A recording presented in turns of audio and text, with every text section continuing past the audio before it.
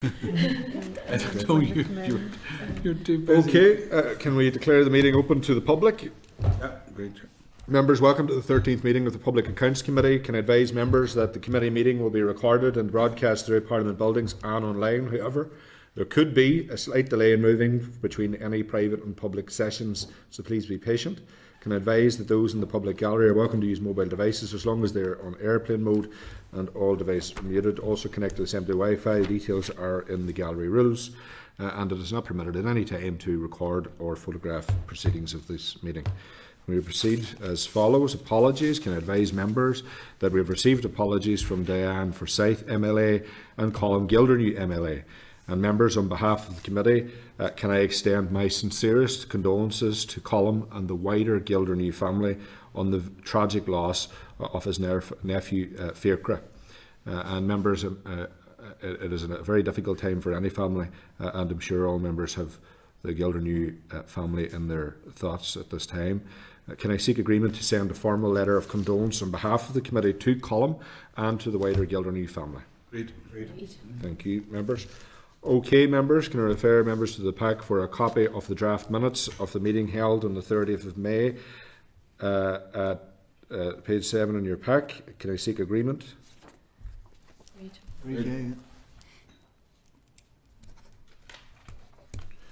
Okay. I refer members to correspondence dated the 30th of May 2024 from Neil Gibson, Accounting Officer for the Department of Finance, following up on matters raised during the evidence session on public procurement in Northern Ireland. Can I advise members that this correspondence has been shared with the Northern Ireland Audit Office for consideration and inclusion in the report? Can I seek agreement to note the correspondence? Great. Okay, members, can I refer members to correspondence dated the 31st of May 2024 from the Committee for Education, confirming that previous correspondence from the Public Accounts Committee has been noted, and the committee have agreed to seek an informal briefing from the Northern Ireland Audit Office on their work on closing the gap report and other education matters. Members agreed to note the correspondence? Great. Okay, members, thank you. Can I ask members if they have any relevant declaration of interest to declare at this point? Yeah, can I just come on briefly on that? Yes, Patrick. Just obviously I mentioned before, but I chair the all-party group in mental health, so just wanted that for clarity. Thank you, Patrick. Lucy, my wife works for EA, just to declare. Okay, thank you, David. Okay, members, agenda item 7, MOR, closing the gap, the social deprivation and links to educational attainment evidence session. Members we are now going into closed session to receive a preparatory briefing ahead of the commencement of the evidence session. So can we allow a few moments for Committee Room 30, sound.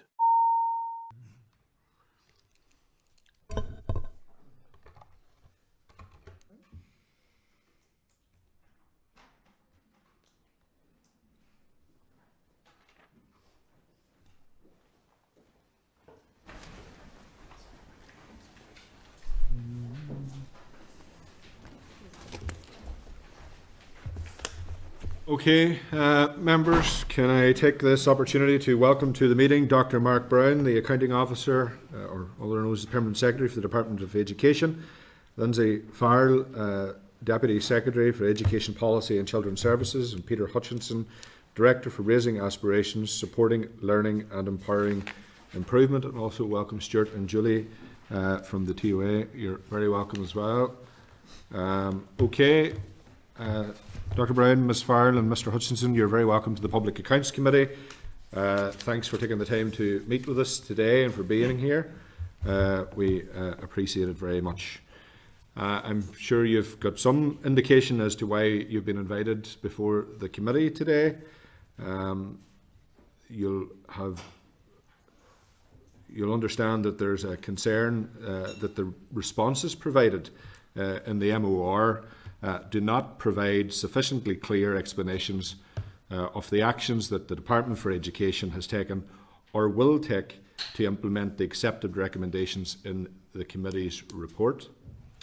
The responses, for instance, are too long and include information that is not in any way relevant to the recommendations.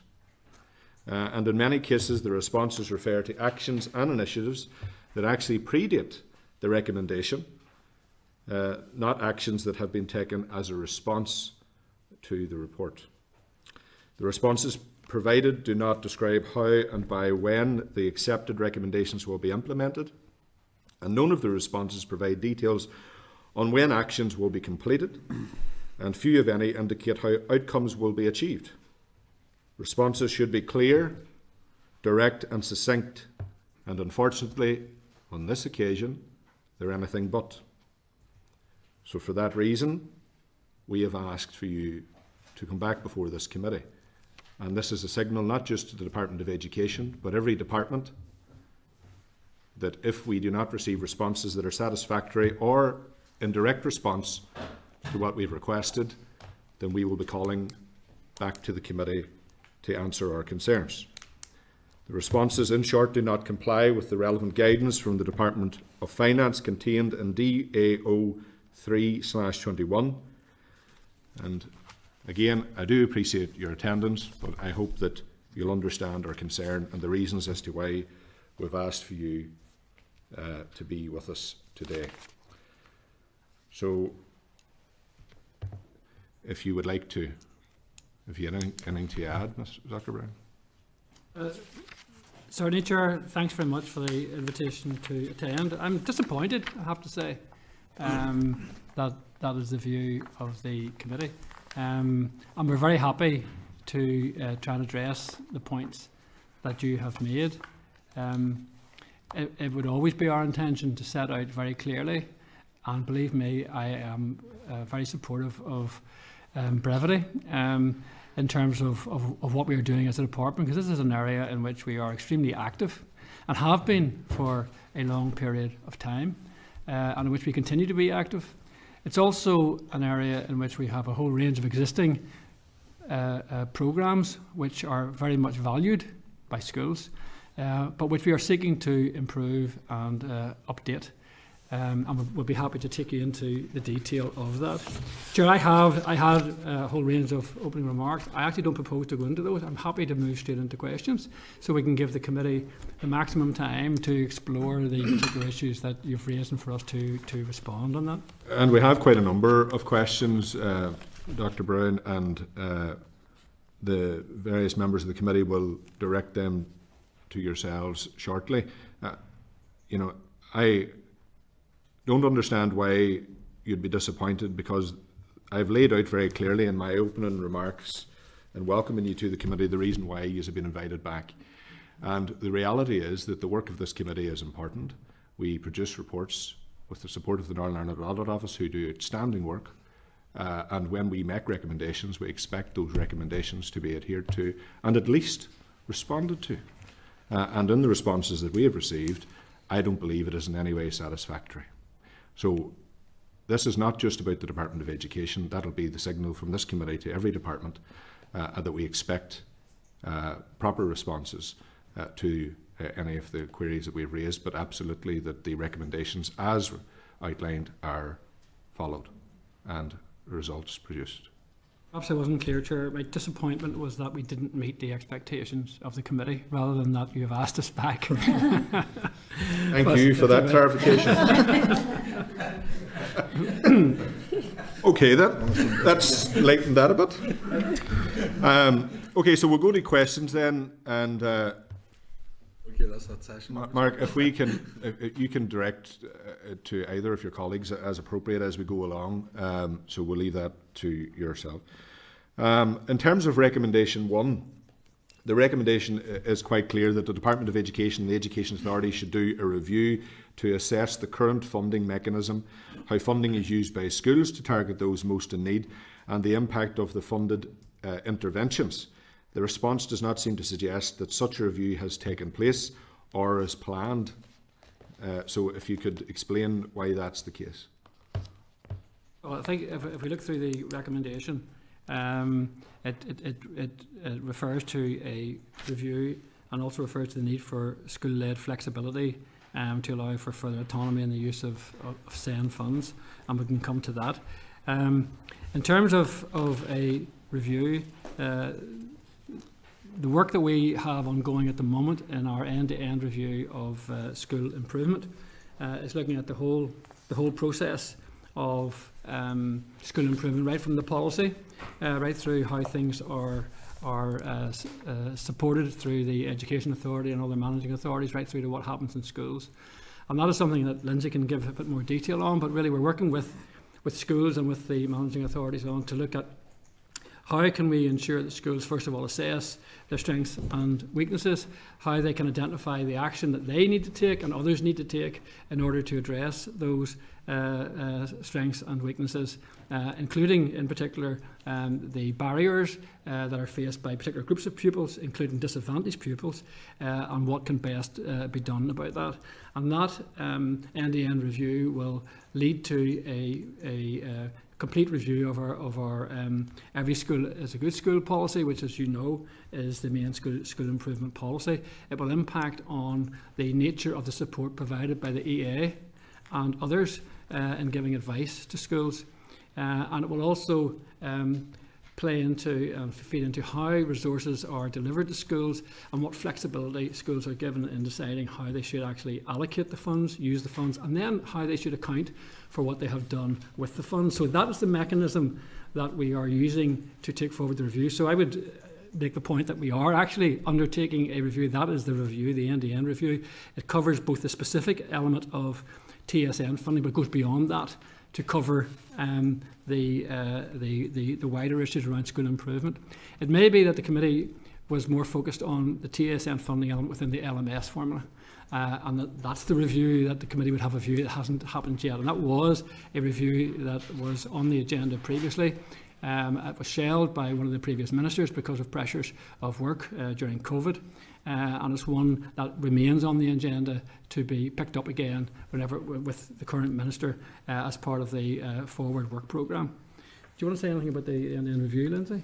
Yes, certainly. So we've two end-to-end reviews underway, one on school improvement and the other around special educational needs. Both of those are focused on ultimately the priority being providing high quality services that create positive outcomes for children and young people.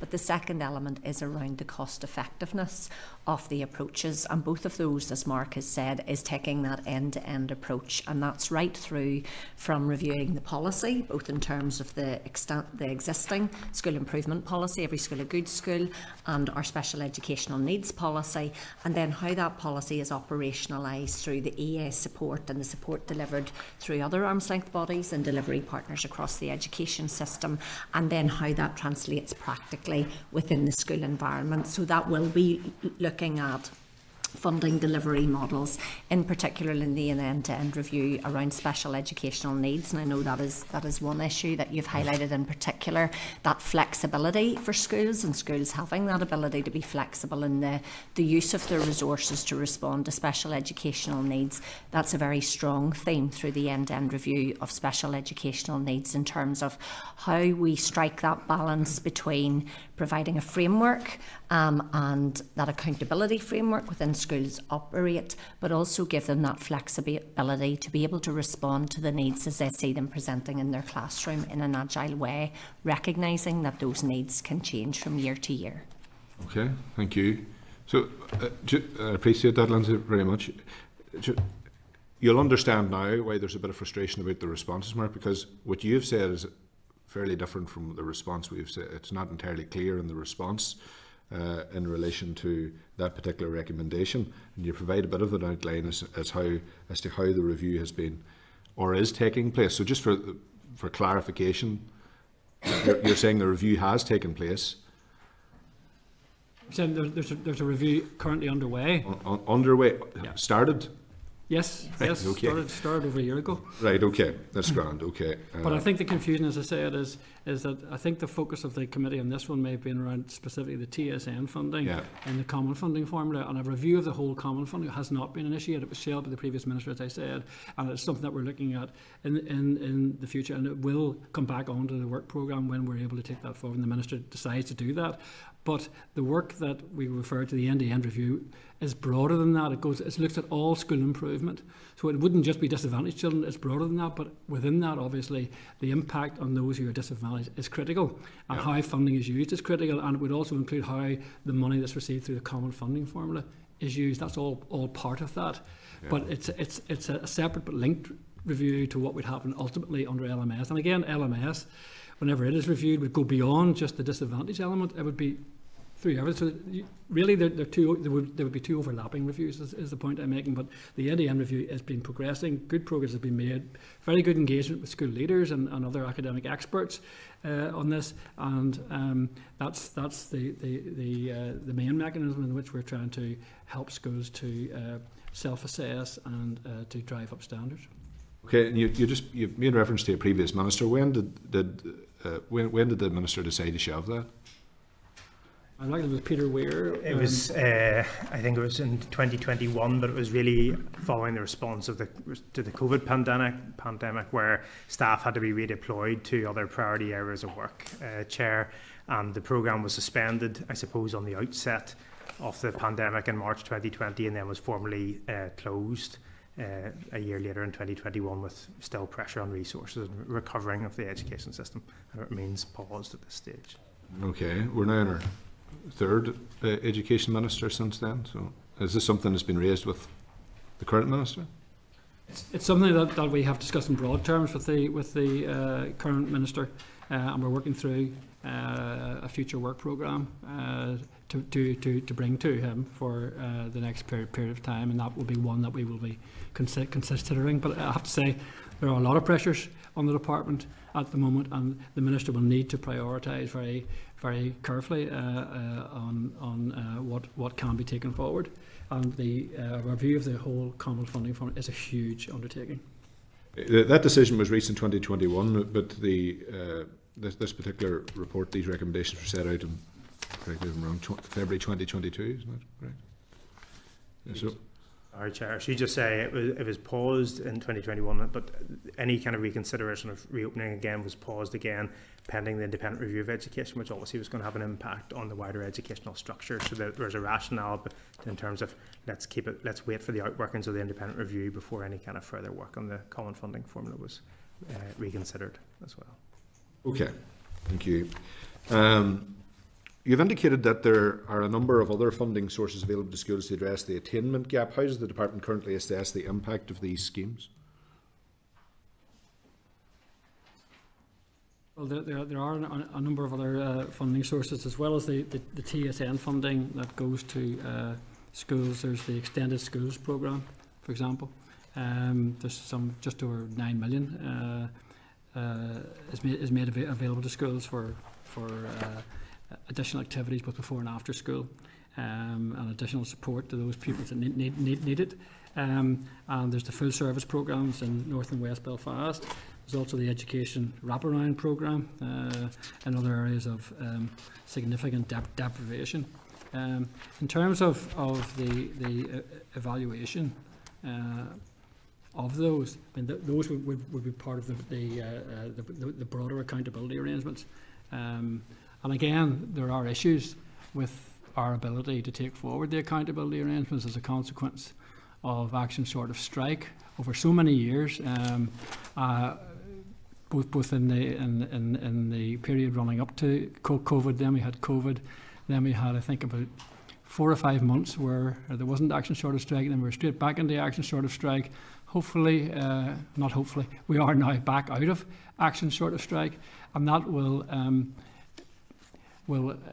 enable us to work with schools to get the information that previously was not being made available, to get that information to enable us to have a better indication of the impact of both these programmes and any other issues that are there, and of course to allow for the recommencement of inspection, which has been a major miss over that long period of time. So, am I right in saying then that you're saying it's difficult to evaluate the effectiveness of the schemes because of strike action? That has been a key element in terms of the fact that the strike action part of that was not making data available on either at pupil level data or at school level. So the information has not been coming back to the department, and the fact there's been no inspection. It doesn't mean we don't know anything about what's going on in schools. I would want to reassure you around that. I mean, we have district inspectors still have contact with schools, and we would talk regularly with the inspectorate. We would also have contact with individual principals and principals groups and get feedback there. And we know from the input from them that they find, for example, the funding for extended schools to be particularly valuable with the flexibility that gives them. And we know too that the education wraparound programme is one that has been welcomed, and we've been out and we've visited those particular projects. Is there anything you would like to add to that? I think you'd mentioned other locality-based programmes, Mark, for example, in Greater Shankill, West Belfast.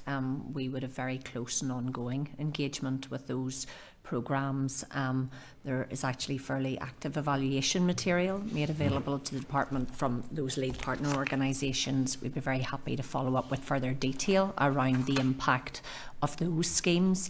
But separately, as Mark has said, I've certainly recently visited almost all of the schools involved in that West Belfast programme, for example, and seen it firsthand, the impact of the funding, the added value that funding is bringing to what are, let's be honest, extremely disadvantaged communities facing very complex challenges, and the emerging data from those locality-based programmes is certainly something that's very positive in terms of the impact on children and young people, and it's what we'll be using to feed into future locality-based programmes in terms of tackling disadvantage, getting closer to the issues, working more closely with schools and developing those partnerships at a neighbourhood basis. Okay, thank you.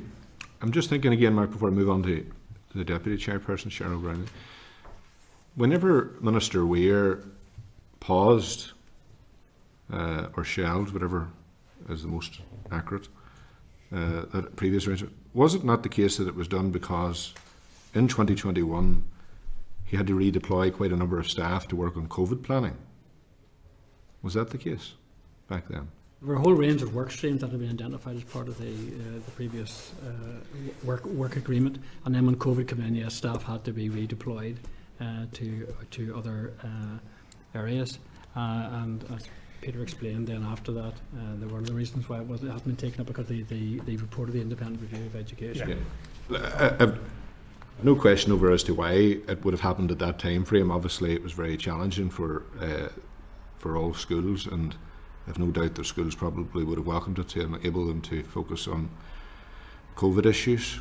But it's now 2024, and I would be hoping that that is reflected to the Minister, that we should really be moving in the right direction in relation to this.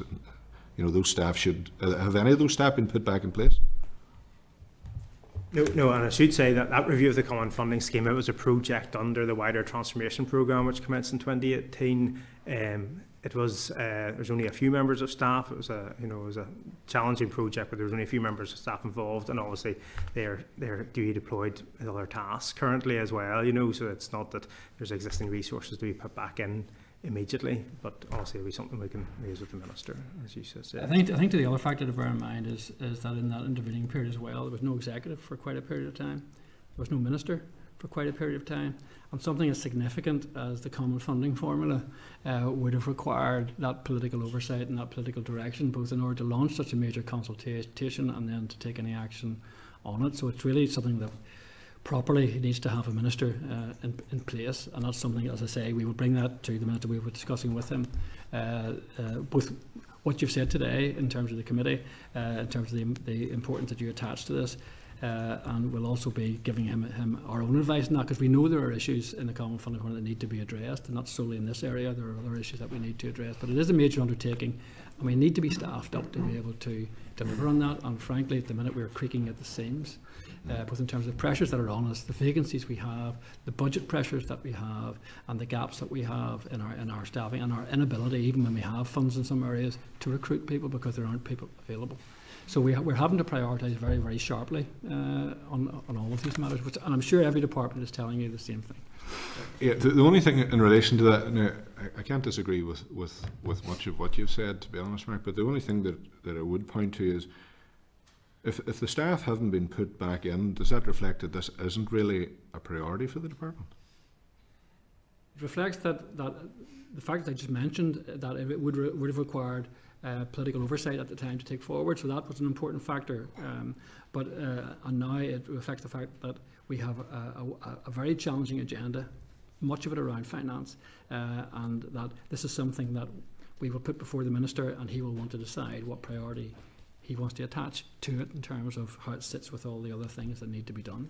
And of course, as you've rightly pointed out, the absence of government, an executive or a minister, I have no doubt hinders the function of life in the department. But given the instability and uncertainty of this place, I'm sure the civil service is very resilient now to ensuring that the ship can sail on in the absence of a captain in the department being the minister. So it's I do take on board your points. It's unjustifiable that there's never a minister in place at various periods of time in government here, but unfortunately it has happened, and there's been dire consequences of it, which are very well rehearsed by me and others, and I appreciate your reflection on that as well, so thank you. And I think, Chair, if I could add, during that time, as we've already said in our opening comments, we've been taking forward or initiated those other reviews in terms of the end-to-end reviews. We've also done some important work in terms of reviewing the newcomer policy, for example, which did flag up particular issues around the funding and support of newcomers, and all of that information emerging from those various reviews will then inform our advice to the Minister and any potential next steps, obviously taking on board the need to prioritise. Yeah, I appreciate that. Thank you, Lindsay. Cheryl Brownlee, Deputy Chair.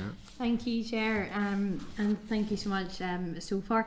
I suppose I just wanted to touch on the recommendation 3 when we discussed about data, how important data is for making better decisions. So my question would be, in terms of key stage assessments, they have not taken place for 4 years, and the review, which you say remains a strategic priority to replace them, has yet to start. So do you think that this has been acceptable, and how long does the Department envisage that this review will be to commence, and how long do you think that will take? Well, you've asked a couple of questions there, and I'll touch on some of them, and Lindsay will give you the detail. Is it acceptable? It's regrettable that we don't have assessment data, because we need assessment data for a range of reasons, including to get clarity over how our system as a whole is performing.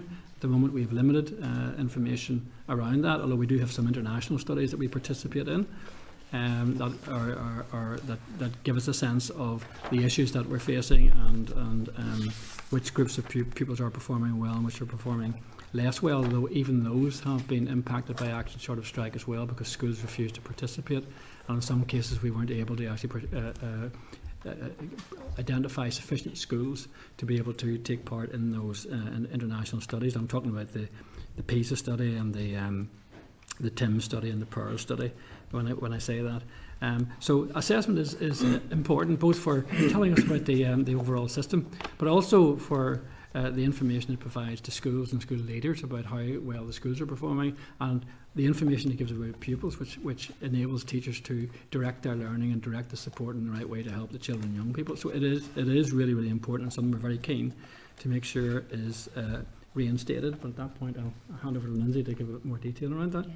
Certainly, and as Mark has said, it is regrettable that we've been in that position.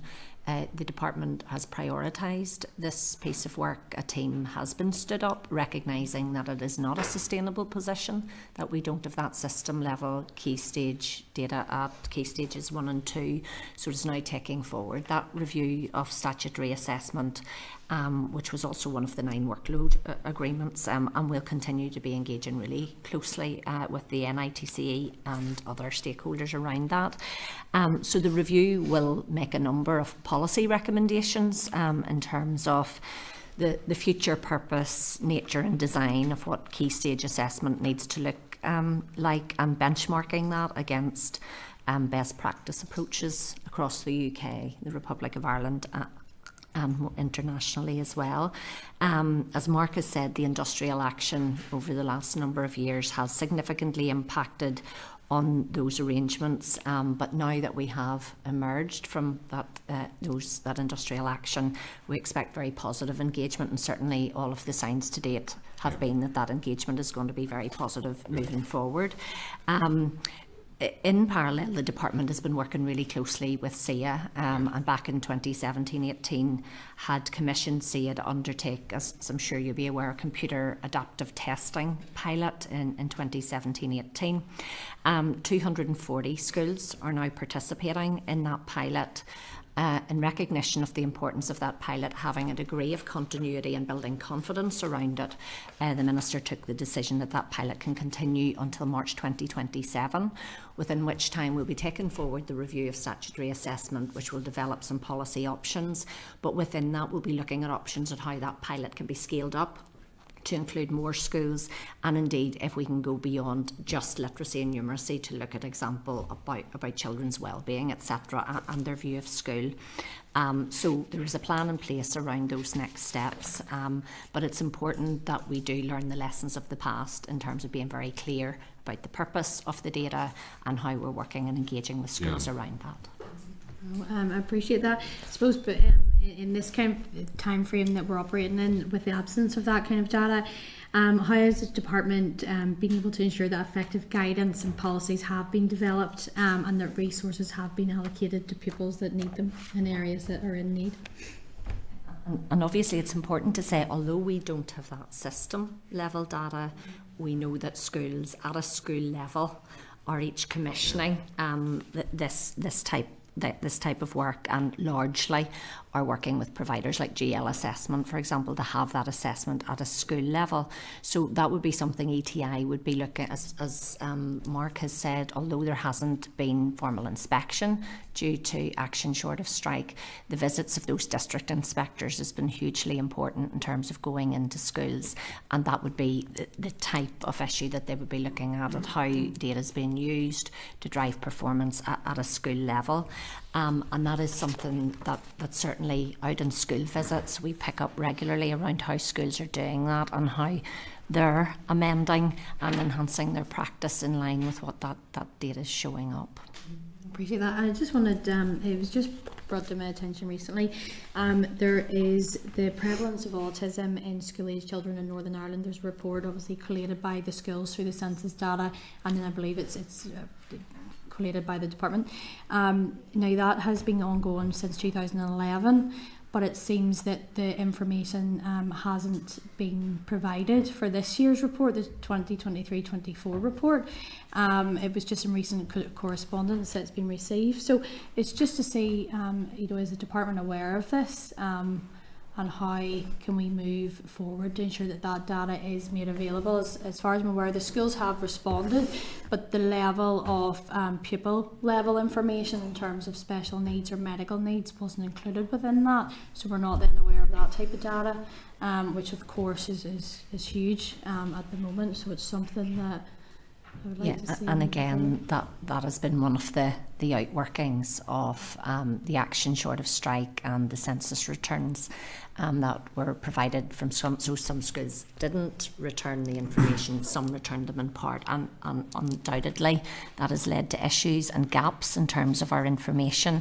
But as I say, now that we have emerged from that period, we're very hopeful and entering a more positive stage, and data is one of those areas where we really need to urgently address. Thank you. John Stewart, Emily. Yeah, thanks, Chair. Thanks very much for coming today and for your answers so far. My 2 or 3 questions relate to recommendation 4. So the response indicates that existing key stage targets set prior to the pandemic are no longer relevant or appropriate, and that you, the department, will develop new arrangements for statutory assessments, including appropriate targets. I'm just wondering, firstly, when these new arrangements and targets are likely to be in place? I think that'll be a key part of the work that we're taking forward through the review of statutory assessment. I think there's an acceptance both across schools with SIA and the department that it isn't practically deliverable to just revert to what had happened prior to this period. And so part of the review of statutory assessment will be looking at how we establish that baseline data, the purpose of that data, and then what appropriate targets need to look like running alongside that. Another important consideration in all of this, going back to what we mentioned earlier in terms of our end-to-end review of school improvement, is the review of our school improvement policy, Every School a Good School, and within that the need to review our Count, Read, Succeed strategy in terms of literacy and numeracy, and accepted that the first point in that is establishing our baseline, and so that's why we are prioritising the review of statutory assessment, and that will take forward looking at what that baseline needs to be and how we move forward. It's all dependent on that then, so at this stage there's no real That'll time be frame the to key that aspect of it. mechanism at this stage, but we would hope to be putting proposals to the Minister around options on that over the next number of months. Okay, no problem. Just moving on then, I think we let me see. The final paragraph, I think, of the response, I think we all find quite worrying, and it can be read that no matter what action the department takes or what money it puts into it, it cannot guarantee that it will achieve the targets. Do you think this is an acceptable response, and should we be worried about that? I think what the broader point that is being made in the response, and it goes to the very heart of what this report is all about. Yeah. It talks about, I've seen a reference to narrowing the gap, I've seen reference to closing the gap. The reality is that in every educational system across the world, there is a relationship between social deprivation and levels of educational achievement. And there are differences in levels of attainment as a consequence. There's no country that I am aware of that has completely closed the gap and led to absolutely no differences between those from different socio-economic groups. But what we can do, and what we want to do, and what we're determined to do, is to try and make sure that we're providing as much support as we can, removing what barriers we can, to make sure that that gap is as small as it possibly can be.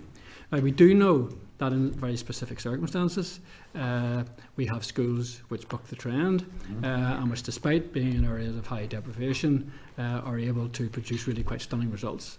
And I've been many years in the department, and there are always examples like this of schools which are capable of doing this, often with very dynamic and inspirational and charismatic principals supported by really good boards of governors.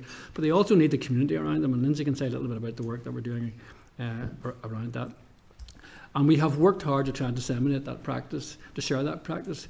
The reality is it's not just as easily transplanted as we might wish. So I think that last comment wasn't meant to be in any sense an expression of either despair or of lack of effort. Yeah. It was just a reality that we will do what we can. We believe there's important progress that can be made with the right resources, with the right support. And I mentioned the word resources, and I haven't actually said anything about budget much today. And budget is dire, and budget is going to have a huge impact on all the work that we're talking about here today. And I can't leave here today without registering with this committee that the existing programmes are under huge threat because of the budget. And the notion that we will be in a position to enhance those budgets, extend or enhance those programmes, extend those programmes or develop new ones is somewhat fanciful at this point. We are in a very, very serious situation in terms of education funding generally, and that is going to have an impact on our capacity to support a lot of these programmes, which is all the more reason why we fall back on the professionalism and the quality of our teaching force. And I know that it's quite right that the committee asks us, how do we ensure that schools are doing the right thing? And of course we need accountability mechanisms for that. But we also need to recognise that we have professionals in schools, committed professionals supported by boards of governors who are committed to the best interest of children and will be seeking at all times to ensure that children are advancing and are developing, are being appropriately assessed, and that those who are not benefiting as much as they should are receiving the support that they actually require. So we take great confidence from that, but we check, as this committee would expect, that we do. Thanks for that response. Just one follow-up to that, if you don't mind, Dr. Brown. You talked about those schools rightly who are trailblazing in this and are setting the standard and bucking the trend. And I'm just wondering what we could do to sort of take what they're doing and replicate that. You did refer to it, and what more we could do, and also what is working well around the world in terms of models of best practice, who maybe aren't funding it as well, but have different approaches to this and maybe looking at things differently. Absolutely, and again I'll take you back to the end-to-end review of school improvement and special educational needs, because core tenets of those are co-design and engagement with the system, but also that close engagement with practitioners. So learning from where there's really good practice across the system now. I know that that's also something the ETI has built into their new approach to inspection, and within their own resources that they're carving out the time and resource to be able to share and platform that good practice across the system. But it's also something that we're building into the operationalisation piece of the end-to-end review of school improvement. So it's not just about looking at the policy, but it's looking at how is that then effectively delivered across the system, and how are schools supported, and not just supported when they reach a challenging time or when they reach crisis point. Actually, how are all schools supported to be better? And that sharing of practice across the system is one theme that we're building into that.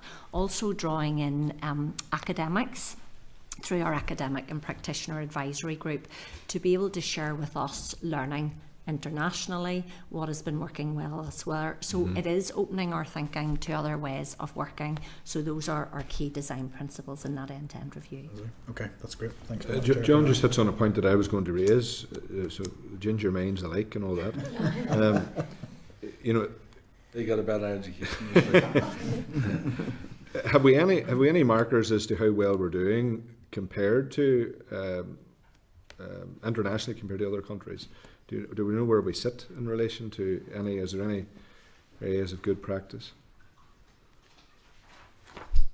Yeah, well, the evidence that we've got from PISA and from TIMSS and from Pearl suggests that actually our performance is good, and internationally, particularly in terms of reading, and that the effect of social deprivation here is no more marked than is the average across the OECD. So there's no evidence here that there's a bigger problem as referenced through PISA than anywhere else. So that is some comfort in the sense, because we know we have high levels of disadvantage here. So the fact that we don't have a bigger gap indicates that the policies are having an impact. And there's also been some work done on the basis of those high performing systems. And in terms of those international studies that Mark has talked about, it's countries like Singapore and Finland are consistently at the top. And some research that was done in terms of looking at the features of those systems, we're certainly drawing on that in terms of informing our thinking around our policy development. So they look at who becomes teachers, so they focus on the quality of their teachers, they invest in their teachers, they invest in their development, and then they put the systems and the supports around those teachers, wrapping around them to make the most impact on children and young people. And that's very much the central thread of both end-to-end reviews that we're talking about. How do we empower our teachers and support them, because we know that they are the people that make the most difference to our children's outcomes. Again, resource dependent. Industrial action would be a key step in ensuring any of that before you go anywhere. So, yeah, well, absolutely. I mean, that's a key demonstration of the value that is placed in teachers. I mean, all the research shows that no system can outperform the quality of its teaching workforce, and we know that it's good quality teaching and learning that is at the core of everything. That's what makes a difference in terms of education. Can't disagree, given my former principals at the back of the room. But there's, in terms of the model of best practice, how would that be disseminated to all schools in Northern Ireland? I think think that's probably a variety of reasons, Chair. I think ETI would say they would have a core role in that in terms of sharing best practice system-wide, and they've certainly pivoted their model to that idea of empowerment of the system as well, and that sharing of best practice is one element of that.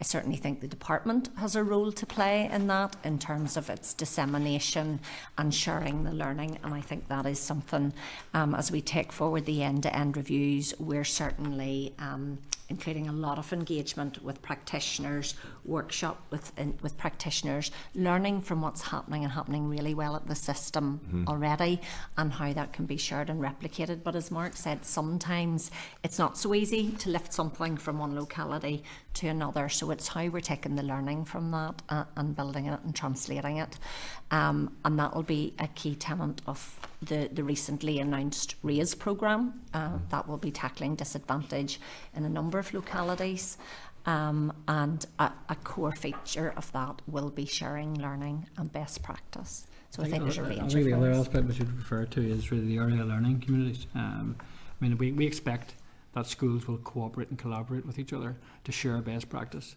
and work in clusters, and the area learning communities provide a mechanism for that. That's a key part of their purpose, and we know that they can be really effective where schools engage and share best practice and share problems and so forth as well. So that's another key way of disseminating. I would also make the point that our policy documents all include examples of best practice also. Now, they are being updated, but the current ones, they may be dated, but the basic principles and the basic approaches in them are all sound and remain valid, and that's a key way also of disseminating best practice. And we certainly use every opportunity that comes along. We're active members of the British Council, Four Nations policy meetings where the education departments come together, and so there's that sharing on both an east-west and a north-south basis in terms of practice that's happening elsewhere as well.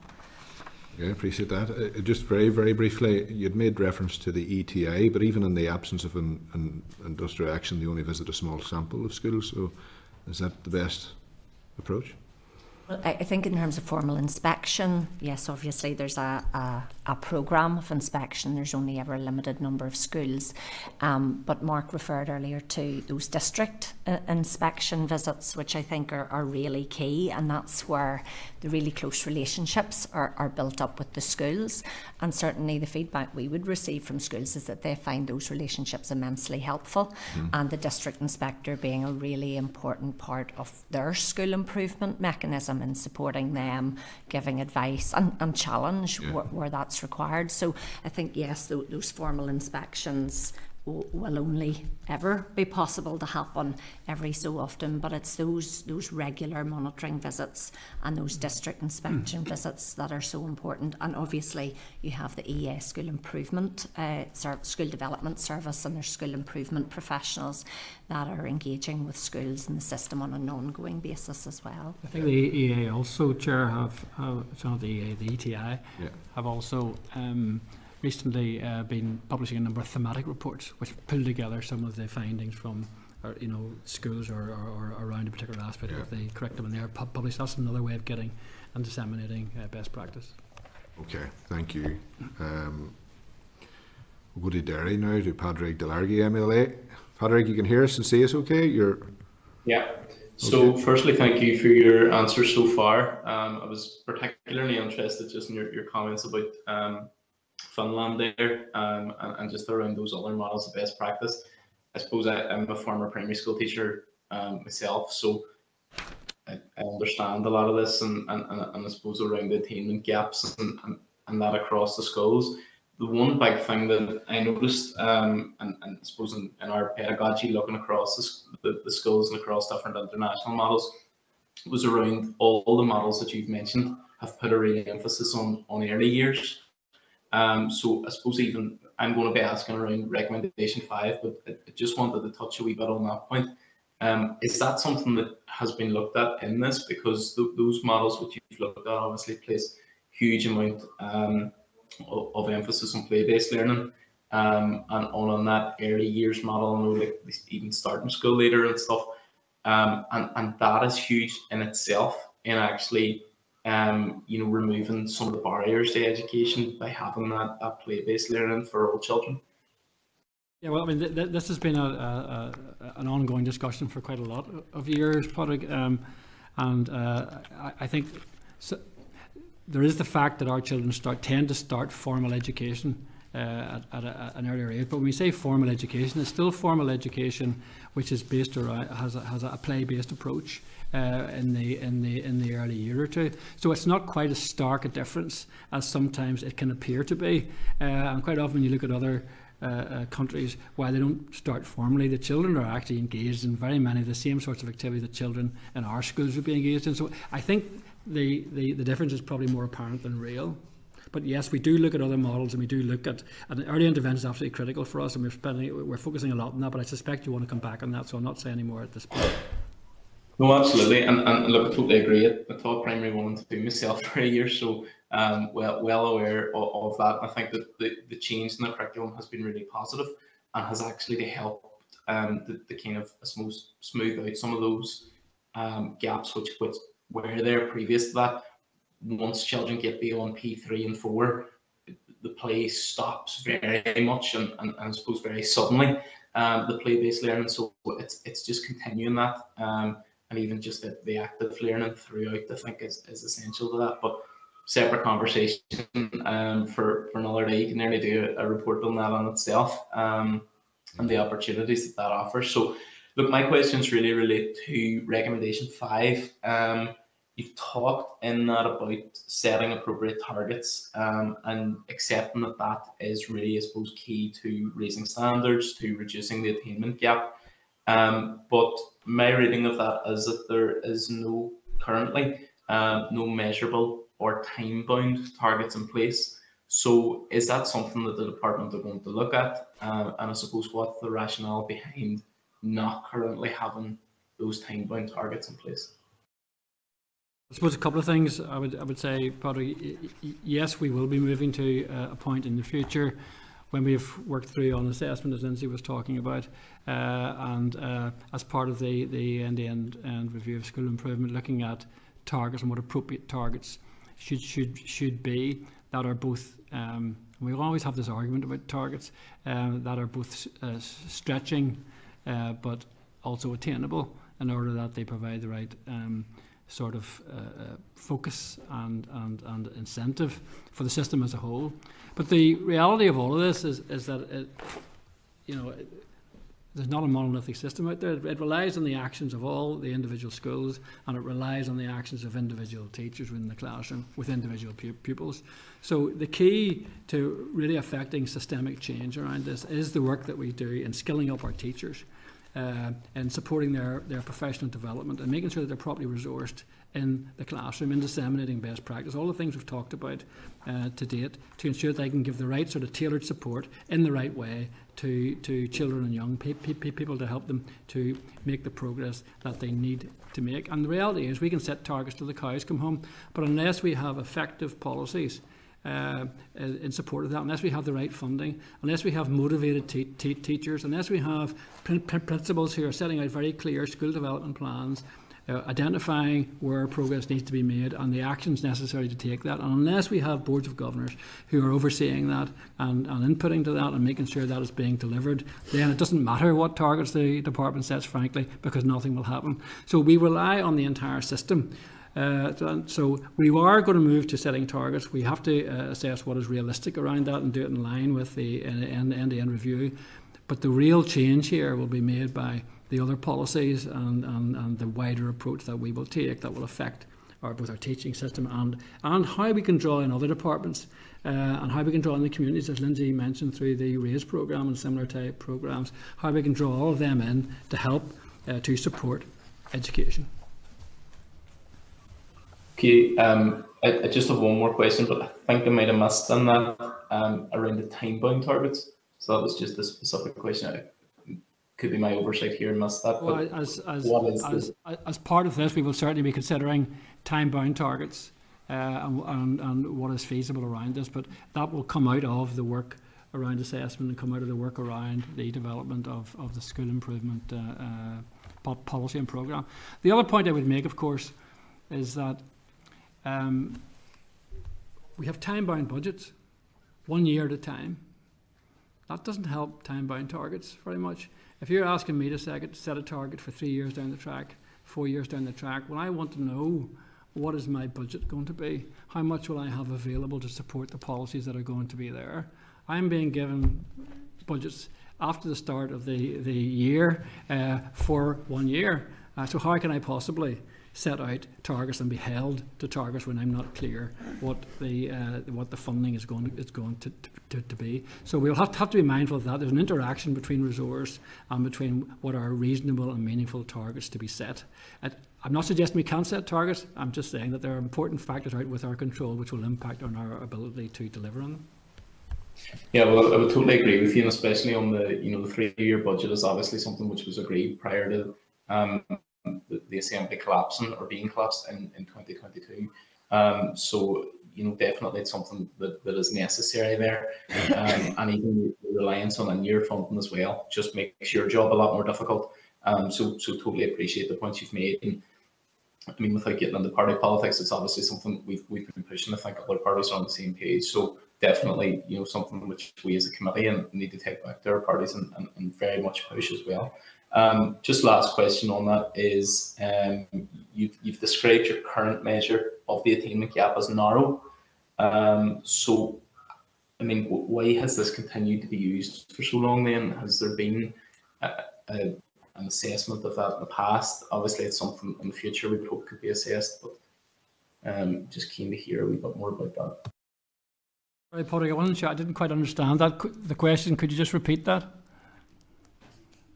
Yeah, so I'll just read out the question I've actually written just for that. So you describe your current measure of the attainment gap as narrow. Why have you been using it for so long then, and would you continue to use it? Yeah, well, I think that is referring to the nature of reducing education down to a single figure.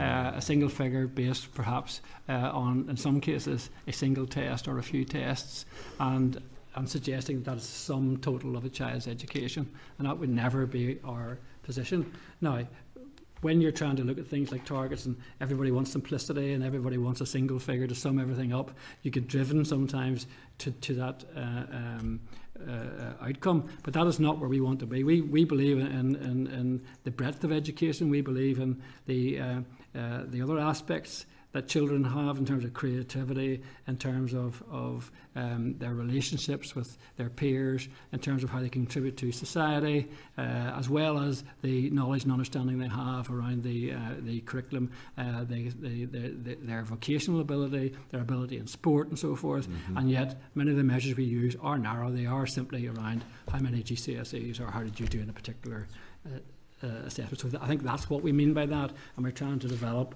a broader suite. Do you want to say something more about that? Absolutely, and that point is something that has emerged very explicitly through the review of the school improvement policy.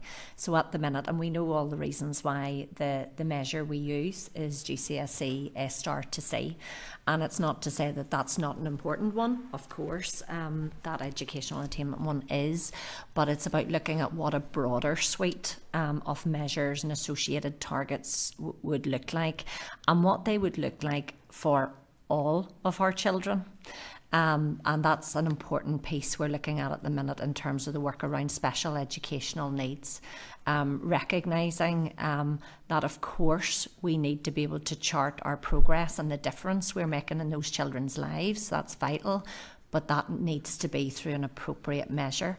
And so those are the sorts of conversations we are looking at. And as Mark has said, it is about that broader suite that recognises there are many elements that need to come together to really support a child to learn, and to learn effectively and to succeed. And for our children, that success might look different. So that is something that we need to look at, and it is impacted, as Mark has said, by a whole range of factors.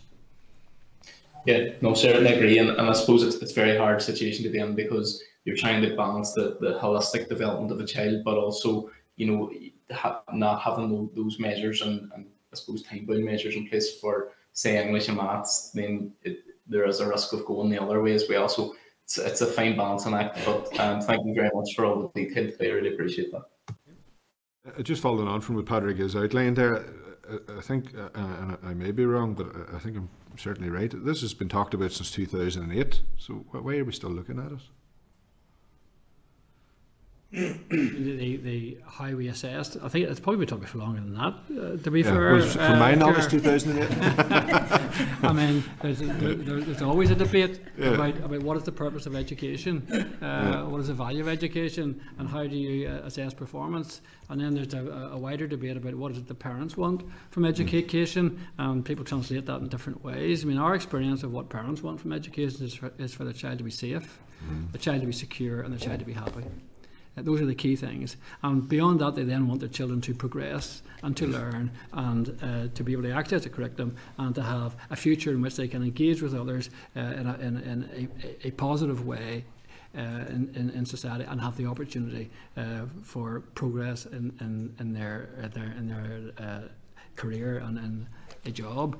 And it's very difficult to encapsulate all of those kinds of aspects, but when parents are choosing a school, there's very few of them would just look at the exam results. Any parent who is thinking seriously about where they want to place their child will go to the school, will talk to the principal, talk to the teachers, get a sense of the atmosphere and the ethos in the school, look at things like pastoral care, will look at the range of supports that are available for children, will look at things like bullying and all the rest of it before they make a decision on where they will place their children. So those things we know are important, but they are very difficult. And how do you measure? I mean, we are looking at some things like self-efficacy, for example. There are various instruments you can have around this. You know, the extent to which you feel you're in control of your own destiny and you make decisions that will affect your life, or whether things are just done to you. There are instruments we can use like that, but they can be quite complex.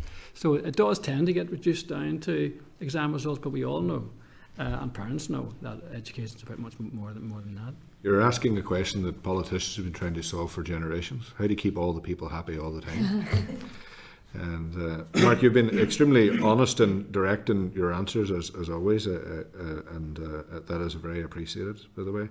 You'd mentioned the issues in relation to achieving targets because of the challenges with funding, particularly multi-year budgets, and we're very well rehearsed on the absolute importance of it.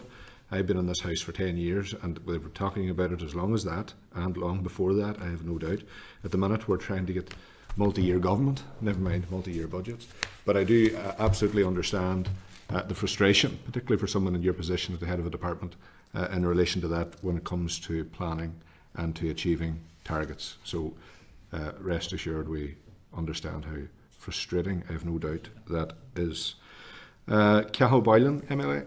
Thanks very much, Chair. I felt as if I was sitting at an education committee meeting, so I want to try and bring it back, Chair, to be honest, because it's an audit office report on part of the inquiry, and I appreciate all you've said, Mark, and the budgets and everything else, and I don't want to get into that debate today. So every day is a school day for all of us. So I want to take you down to recommendation 6, and says here, in terms of the Department's response, indicate that they provided a range of evidence which demonstrates achievement of educational outcomes and value for money.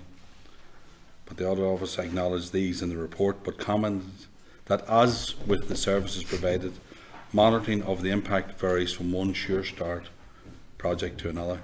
Given this and the fact that LEO we call the Longitudinal Education Outcomes Database, is still being developed, it is not clear how this recommendation has been developed. Would you like to respond, please?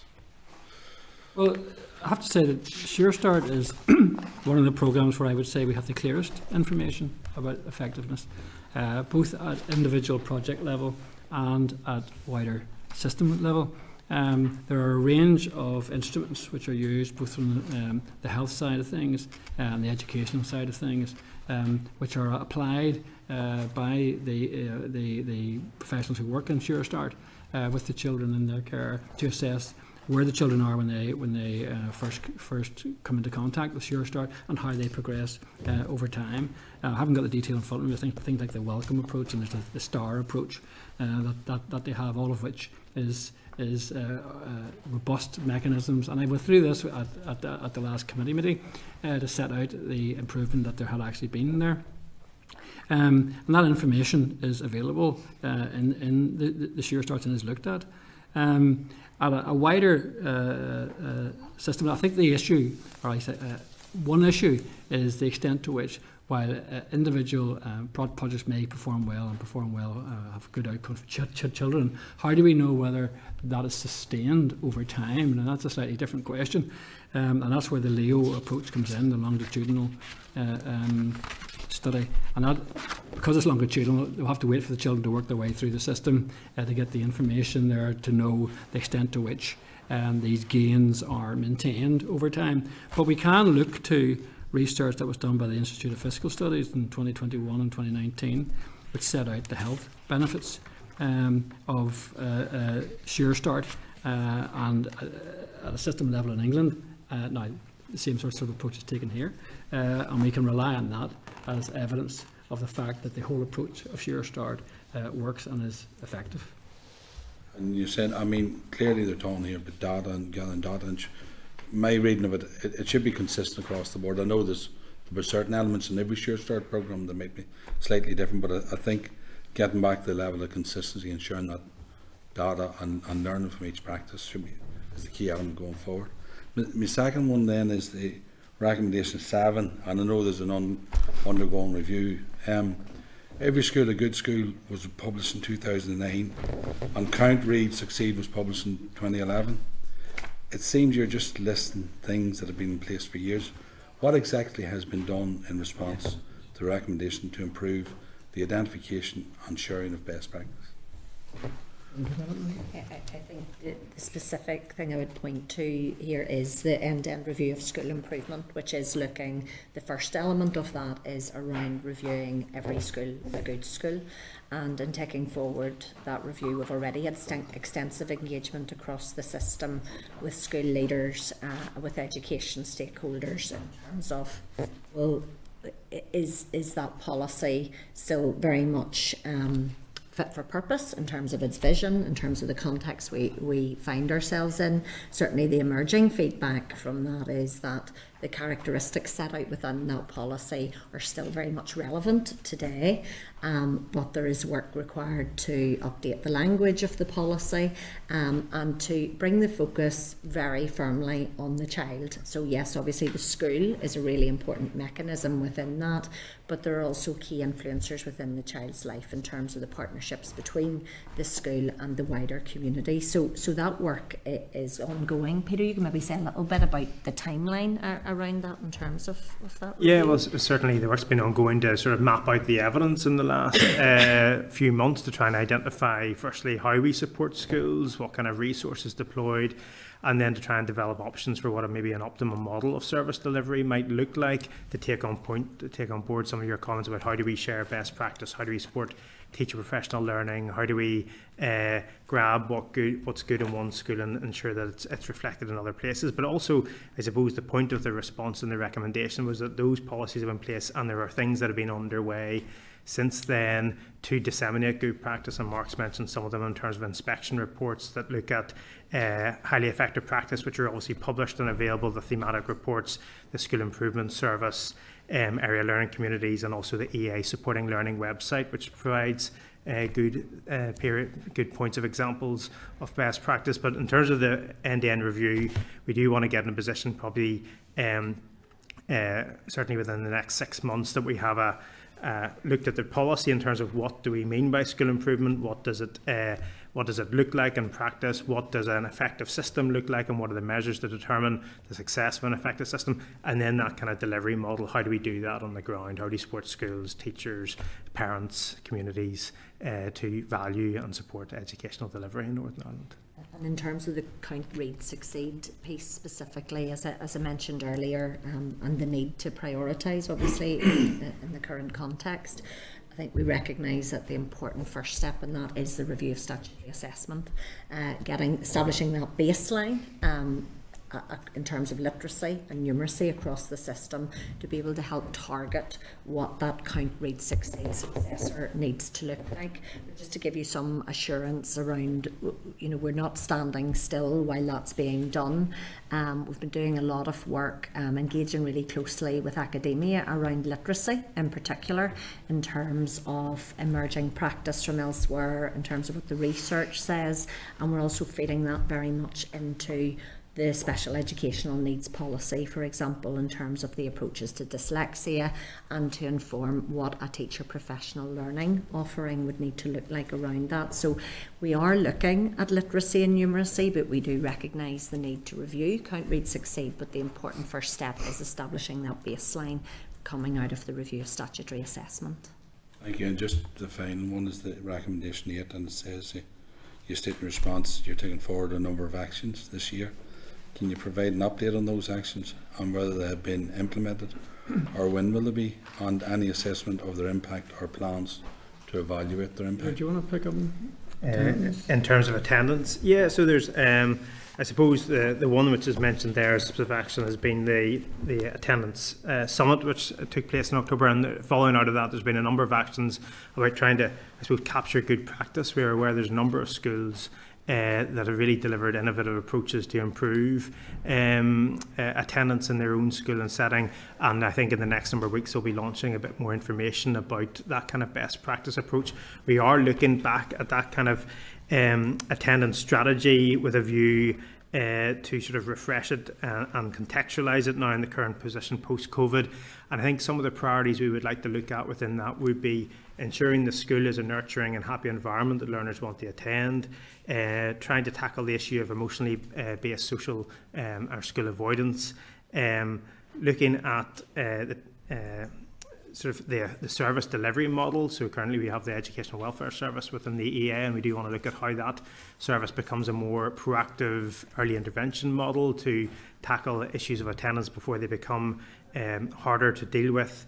And we also want to look at how communities as a whole support attendance, and we'll look at that through the RAISE project, again a holistic kind of view about how schools, parents, children and communities can work together, because I think within attendance we're conscious that there's OECD talks about 4 issues, about those 4 issues being a pupil issue, a school issue, a parent issue and a community issue, and we need to tackle each of them. So and the recommendation also talks about our central repository of good practice within the EA as well, about how we tackle school attendance. But I should say we are seeing small improvements on school attendance. Certainly if we look at April 2024 based April 2022, we're seeing small improvements, and the issue post-COVID was seen across the UK, and we are trying to respond to that as quickly as we possibly can.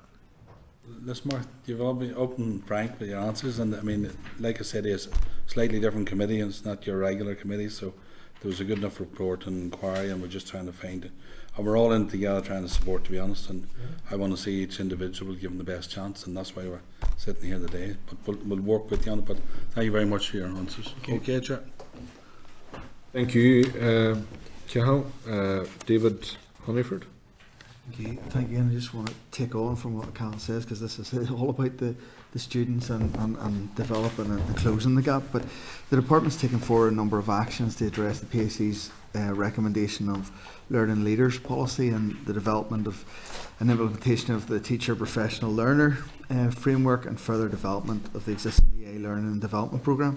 However, it doesn't, you haven't indicated when each of these actions will be completed. Can you talk us through sort of completion date or proposed completion date for each of them?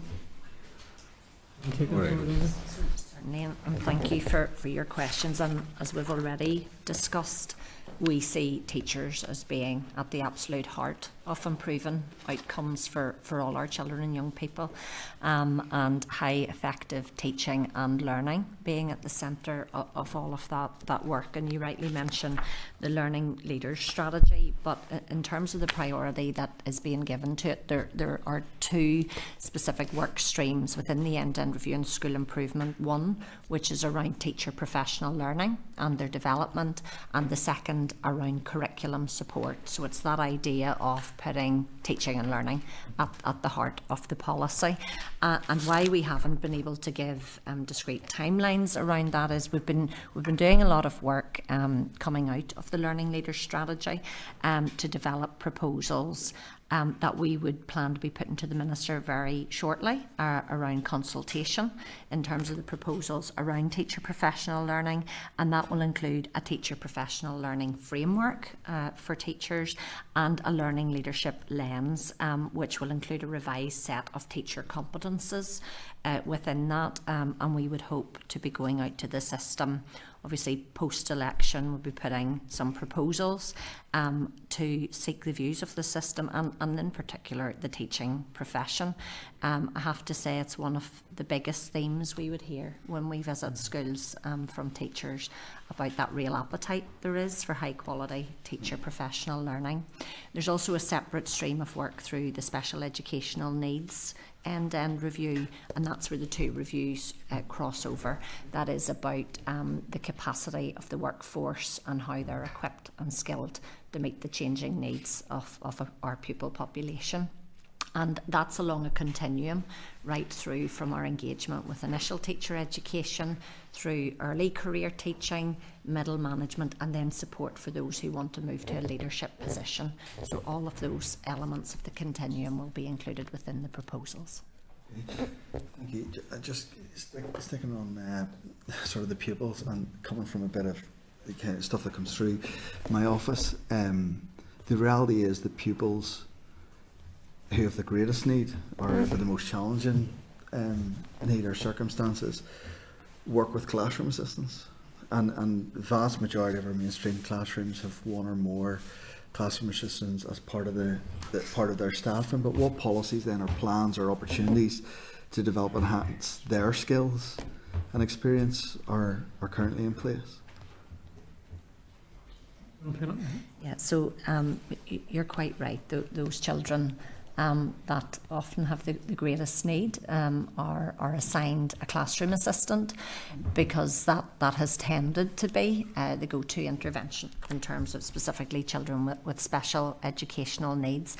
And in view of that, there is a particular work stream through the SEN end-to-end review, which is looking at two aspects in terms of classroom assistants. That's both their employment, and that's in terms of their pay and their conditions, but also their progression pathways and what training, support and development is available to them. The second is around the deployment of classroom assistants and how their role can both be enhanced and supported within the classroom by other practice, and how schools can be supported to both use classroom assistants and a degree of other supports within the classroom to best meet the needs of the children. So that we recognise there's a need for a workforce plan around classroom assistants that would look very specifically at teaching and learning for them as well. So that is something we're also engaging with the universities around. There's already some provision there in terms of training and development support for classroom assistants, and that's something we would want to bring forward through the end-to-end review as well. So that will come through in the review, yeah. And I just want to pick up, and again this is coming from stuff that I've got through my office, but if we're trying to close the gap and the classroom assistants are the ones that are dealing on a one-to-one, I've had cases where our pupils are on a reduced day or reduced timetable. So how many of the pupils with the greatest need are on a reduced day or reduced timetable? And I have to say that is something we don't have a figure for at the moment, but it is something we are very aware of from our engagement with schools across the system. The department don't collect that data? Not currently, and that is something that I know EA are looking at with schools. It is also something that's happening in other jurisdictions as well. There are other things called flexible timetables, they're called reduced timetables here, and there's a variety of approaches to that that schools take forward. Some schools do it in a very formalised way, Monday, where they would have a plan to transition the child back to a full timetable. But I think it's we would accept it's something we need to get a greater sight of in terms of the actual scope and scale of that issue across the system. Serious problem. Are we not? There's a gap appeared, or there's a gap here, yeah. But what is happening is the kids that are actually not able to, or not producing the results, are actually in school a lot less time. So if they're not, we don't know that figure. We don't have the data. So not currently. So how can you close the gap if you don't have the? But often those children are put on a reduced. There's a variety of reasons that schools will work with the parents EA were around. not agreeing to, is what I'm saying, and it comes down to the classroom and the teaching. So if the aim is to close the gap, how if they're losing 30% or 40% or 50% of the time? And I think that's exactly why we need to give our schools greater flexibility in terms of how they respond to the needs of their children and young people. So at the minute, the intervention is in most cases a full-time classroom assistant, and often that isn't possible, or that classroom assistant isn't in place. Where you see the best practice is where schools have the flexibility to deploy a range of models in addition to classroom assistant support. So where they may have additional teachers, or where they can provide withdrawal support or smaller group teaching, and those are exactly the types of models we're exploring through the end-to-end review. But that issue that you've brought to our attention is one we are working closely with the EA around in terms of identifying the scale of it. No. It's around that recommendation. It is definitely around that recommendation, because you're emerging issue. It's an issue that's, so you're asking. The recommendation is around training for teachers, but it's the classroom assistants in the class, and the kids aren't in the class. So it's around that. But finally, you indicate the further training and development of teachers dependent on funding coming from the executive, and I appreciate that. But does that mean that some of the actions currently been taken forward may not actually be completed or implemented? I think, like so many of these things, as Mark has said, it's in against a really challenging budgetary context. And we've consistently made the case for sustainable and continued investment in education, and teacher professional learning is one area that requires that investment. Pay is one thing, but that continuous investment in supporting their professionalism and building their capacity is vital. Okay, thanks very much. It's just, we all have a great passion in relation to education, and all of us have kind of went to the recommendations as the priority of the MOR. So with that said, the response, recommendation 10, the response advises that the Education Authority will facilitate school leaders in the development of management skills in financial planning and effective use of resources. How and when will this be done? So I'd mentioned, Chair, the work that's being done around the proposals on the teacher professional learning framework. Separately, we've been working with the EA to bring forward proposals around the professional qualification for headship. That is around that support for those teachers who want to progress and move on to leadership positions. That would be looking very specifically in the wording of that recommendation just around how they can be effective in leadership roles and the whole management piece. And again, that would be something that would be subject to the funding being available to be able to roll that out and take that forward. But certainly plans are at an advanced stage in terms of the design of what such a qualification might look like. Okay. And you also advise that the Education Authority will build the capacity and challenge function of governors by ensuring that they have access to a development programme. When will they have access to that, and do they have it now, for instance? Well, there is an ongoing training programme and training that's available to governors. This is one that comes up quite a lot, and it's one that's always quite tricky. There's training available online, and there can be individual support provided to governors. And we're always seeking to try and build the knowledge and expertise of our governors because they play such an important role in the decision making and in setting the strategic direction for the schools. So there is existing training there, and the EA will be continuing to provide that.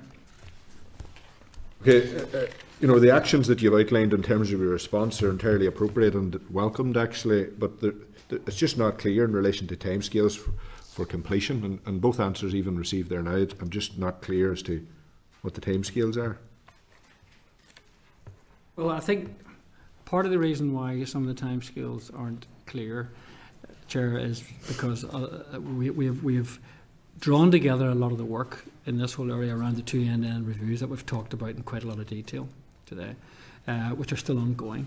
And they are comprehensive, as we've said before. It's right from the policy right through to what the EA and other ALBs do, right through to what happens in the schools. So there's a big programme of work and a big engagement aspect to that with practitioners and also with the academic and professional advisory group that we've set up of professionals and academics to help us to work through these issues.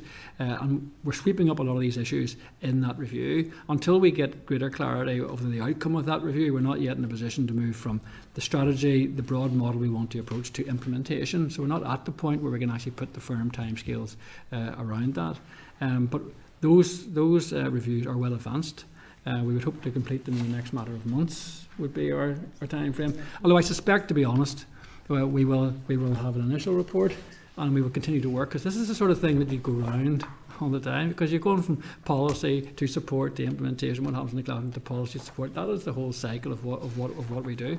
So we will be able to put time frames to some of the specific actions over the next matter of months. But again, this will also be dependent on decisions being taken about priorities. It will be dependent on finance. It will be dependent also at times on not just additional finance, welcome and important that is. It will also be looking at how we're using existing resources and whether we need to have change in the way existing resources are used to make sure that what's being done is more effective. And that could involve a whole range of things. The independent review identified a whole range of potential actions that could be taken, right through from different models in the classroom in terms of using teachers and classroom assistants together, different models of small group teaching and so forth, right through to structural change around some of the arm's length bodies in education. And all of that will play into what resources are available and how we can deliver these programmes. So it's not that we haven't been doing anything. That's what I want to assure you. We have been working very hard and very extensively on these end-to-end reviews, which are dealing with the two big areas of special educational needs and school improvement, and that will is picking up all of these issues and will enable us to move to the point where we'll be able to give you greater clarity over the time frame. The other point I would say is that we are putting as much resources as we can into this. It is always a stretch, and we will want to move to implement what we can as quickly as we can. We don't. My intention certainly isn't that we spend a long time thinking about this and then a long time planning and then a long time implementing. I want us, when we identify clearly where we want to go, and we're fairly clear where we want to go in these areas, and we identify early actions, we start to implement them. And we will be starting to do that implementation in the very near future. In fact, in the special education needs sector, we've already started some of that. We've highlighted some actions will be taken from September.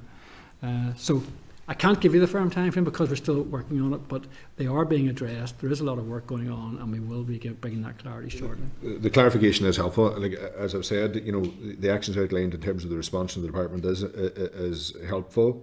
It was just our concern was around the timescales, and I know it's difficult. You've provided some clarification in that, but even some indication in these responses of an indicative or, you know, potential level or target would be helpful. Things change indicatively. It would be helpful just so we can work towards it, and then we know things are moving or not. You know. Okay, thank you. Cheryl Browning. Thank you, Chair. I just want to touch on the recommendation 11, and it's just to get some clarity around the response from yourselves and obviously the recommendation from PAC. So my question would be, the recommendation was to urgently review the current impact of the ETI and the school improvement team on improving educational attainment. So my question would be, was a review carried out as recommended? Talk about the ETI new approach to inspection. You'll be aware ETI has developed a new approach, recently launched that new inspection strategy, and in doing so they engaged in an extensive process of consultation and engagement right across the system in terms of what that new process would look like. There's an analysis of all of those consultation responses that's available on the ETI website, and I know that the Inspectorate took a lot of time across the system engaging with schools and I suppose preparing the way for this new inspection strategy, and in anticipation of the ending of action short of strike, and they're already out engaging in schools and really hitting the ground running around all of that.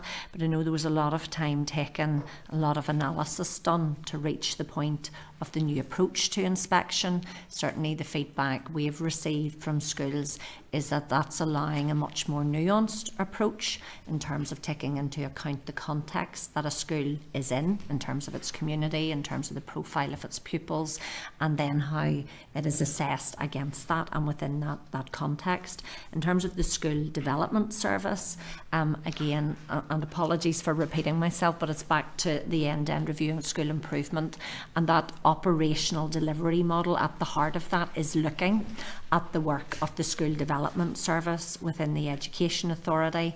As Peter referred to earlier, there's been an extensive mapping exercise of what that current landscape looks like. I have to say it's quite a busy landscape because you have the EA School Development Service, but there's other organisations, obviously like CCMS, SIA, who have a role to play in supporting school improvement and in this space. And so that mapping exercise has looked at the role of each of those services, the work that they currently do, and importantly, how that feels when you're in a school and you're at the receiving end of all of that. And that's to inform the shape of a new delivery model going forward, looking at how can we clarify roles and responsibilities and ensure that schools are receiving the support they need when they need it and in the right way. And back to the point that I made earlier, and it's something that's come out as we've engaged through the School Improvement Review, it's not just about when a school reaches the stage where they've had a poor inspection report, for example, but it's how all schools can support it to be better, to go from good to great. And so that's the work we're currently engaged in terms of developing that new model. So the School Development Service has been at the heart of reviewing that. And the recommendation also suggested a review of the capacity and the capability of the school improvement team. Was that review carried out as recommended within that, or is that a review within another review? That's something EA, so we're working very closely. It's a collaborative end-to-end review co-chaired with myself and a senior officer in EA, and that is an assessment that they're undertaking in terms of their own service and in defining what a new model needs to look like. It also needs to be very clear on what are the capacity and the skills that will be required in that new model, and how can that best be delivered in a way that provides a high quality service but is also cost effective in its approach. And that is looking at a range of options in terms of how do we actually give maximum flexibility and support to schools, back to what we were talking about earlier, to either address their teacher professional learning needs or to bring in some curriculum support. So a range of models are being looked at within that, but the capacity piece is an important element of that. And just for clarity, that's all ongoing at the moment. That's then? all Yep. ongoing. That initiated in February of last year. Yes. And is there a time frame then for completion of that at this stage? Yeah, well, I think, as the chair said, I suppose timescales are indicative. I think there was a three-stage process. So the mapping work is nearly complete, which will take us to the summer. There's then option development, which will probably take us into the autumn time, and then development of policy proposals will take us to Christmas probably. But again, that will, as Mark says, there might be elements of the end-to-end review. Some will go faster than others, and if we can deliver any kind of quick wins or early kind of actions, we'll do that. We will not wait until the final product from the review is complete, but we will try and make improvements as we go through it. But the final policy review will probably be closer to the start of 2025. Okay, thank you. John Stewart. Thanks, Chair. Just turning to recommendation 12 then, just an error in that. The expert panel estimated that the cost of implementation would rise from 10.9 million in year 1 to 73.1 million in year 5. However, to date, only 13.7 million has been allocated to a fair start. Just curious to know what this has meant for implementation, and has any measurable progress been achieved as envisaged by the expert panel?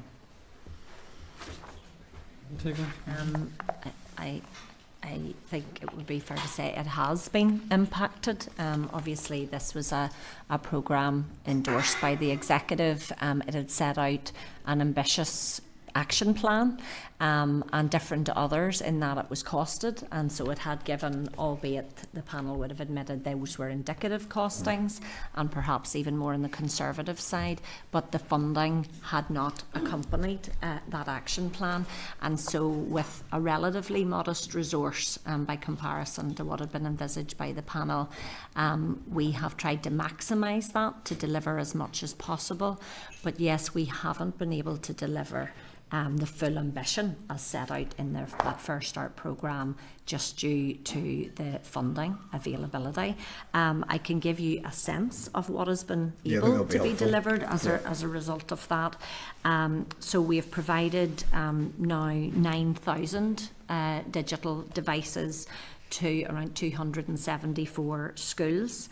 4.5 million has been invested per annum in 62 nurture groups, as well as investing in a whole school nurture approach to train up schools in nurture provision.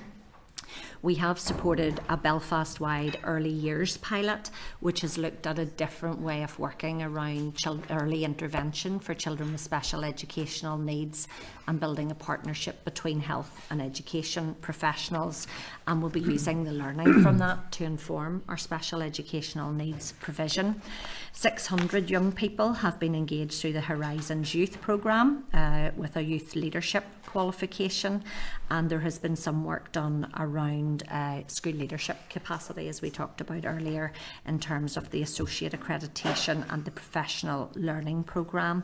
And there's also been a modest enhancement of the SEN Early Years Inclusion Service within the Education Authority. I think it's important to point to the significant additional investment the department has been able to leverage in to support a key element of the First Start programme, which was the whole community approach to education. And you'll know that the First Start panel made a recommendation around the development of a reducing educational disadvantage programme, and we've been able to secure 24 million euros for the next 2 years as a result of the shared island funding package, with the potential for an additional 2 years beyond that, and that is to take forward that locality based programme as set out in the First Start panel. That's great. Thank you. Thank you, Ian. Thanks, John. Padraig de Largue. Thank you. And my last 2 questions are in relation to recommendation 13. So first question is, you've put considerable effort to collaborate with the wider stakeholder group to address the issues identified within the PAC's report. So that includes reducing educational disadvantage programme and the recommendation of the expert panel. So how has the department then ensured that these arrangements are having the desired impact?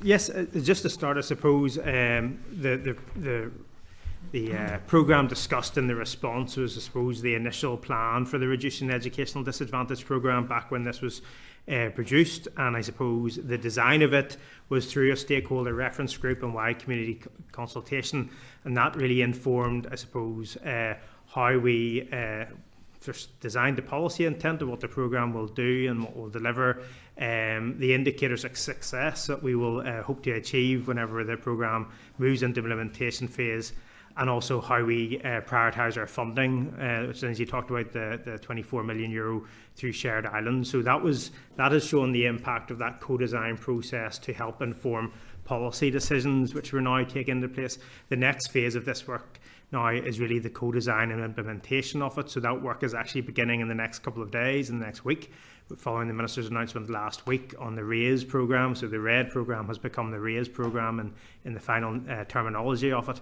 And that is, again, going out into localities that have been selected, that have been identified of having the greatest area of need, working with schools, community groups, employers, families, parents, other representatives within the community to identify what requirements they have, what is the evidence need within that locality, and then developed evidence-informed projects that can then tackle both the educational gap but also deliver wider educational and other societal outcomes in terms of health, justice, economic activity and things like that. So the engagement so far has informed the policy intent and the programme design, and the next stage is further co-design work to really inform the implementation of it. Okay. How do you measure success then?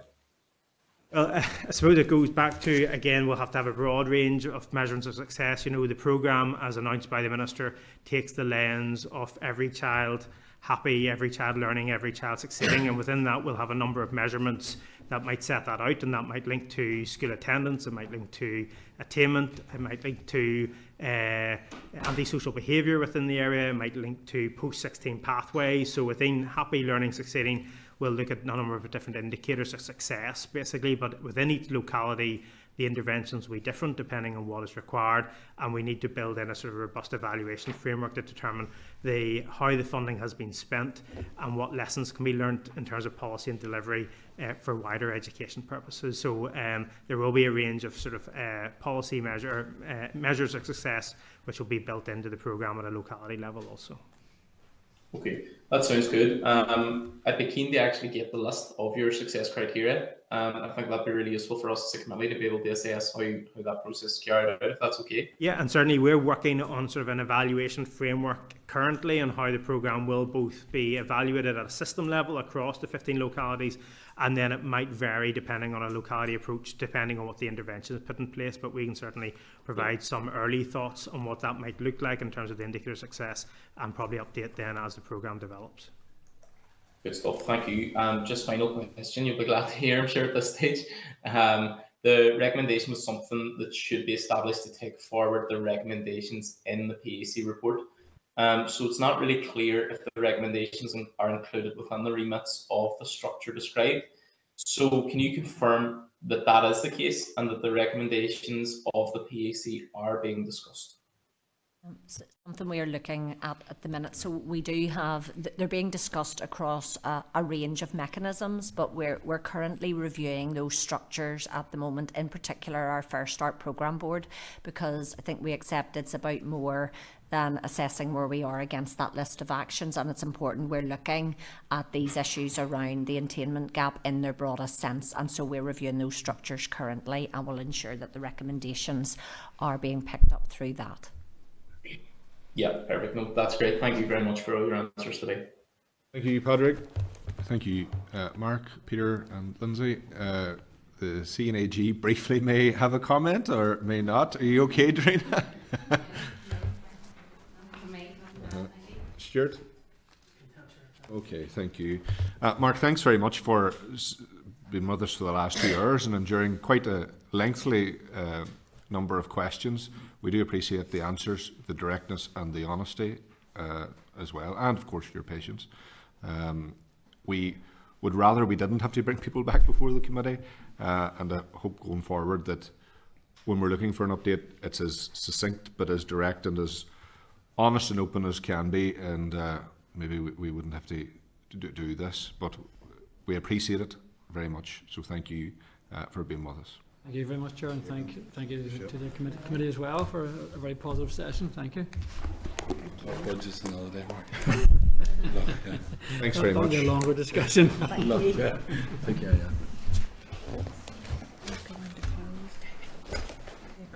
Thank you. Yeah. When we go into close or now? Right. All right. Members, thanks very much for that. Obviously, we had a heavier load in terms of questioning today because we're a few members late, but it is appreciated and important, actually, to show that this committee takes its work seriously, and we'll be following up with relevant departments if we are not satisfied with the responses that they provide this committee. So I think that was a worthwhile session. We have run over time, so I think it's a fairly important proposal to ask, or request to ask, if we could postpone the child poverty element of today's agenda to next week, do it alongside other relevant items. Members agreed? Agreed. Thanks very much, members. Can we also seek an agreement to update the Education Committee following today's session?